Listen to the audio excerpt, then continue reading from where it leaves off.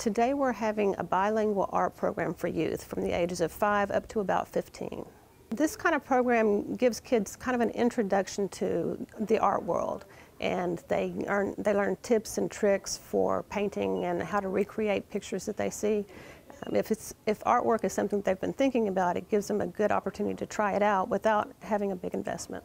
Since this is spring break, we have different programs than what we would normally have. So on a regular basis, we have children's programs like Family Story Time, Mother Goose Time, Toddler Time. But during spring break this week, we're having some special programs that are a little bit different than what we normally have. This particular one is bilingual English and Spanish. So while the kids are learning painting techniques, they're also learning some Spanish phrases also.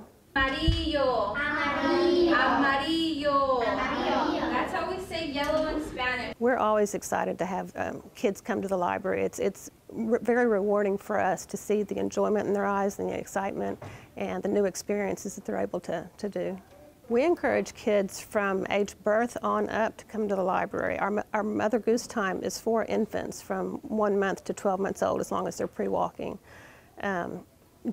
We have a 1,000 books before kindergarten program. It's an online program. It's self-paced, where families can read to their kids from birth up until preschool, and it helps kids build their vocabulary. They hear words, and it's a great way for parents to bond with their children also.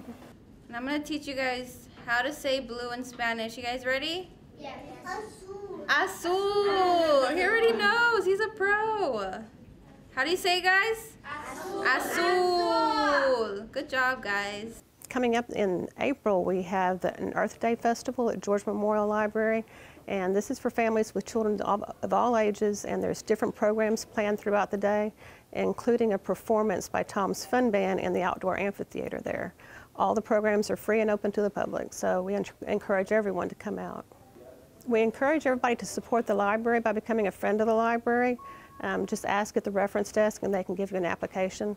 And this is a great way, all the materials that come from our programs, and sometimes we have the presenters, the funds often come from the Friends of the Library. So it's a great way to support the library. Be sure to check our online calendar on our website, and the website is www.fortbend.lib.tx.us. It's Fort Bend County Libraries. And look at our online calendar, and you can pull up any particular branch, whichever is closest to you, and see all the programs that are available.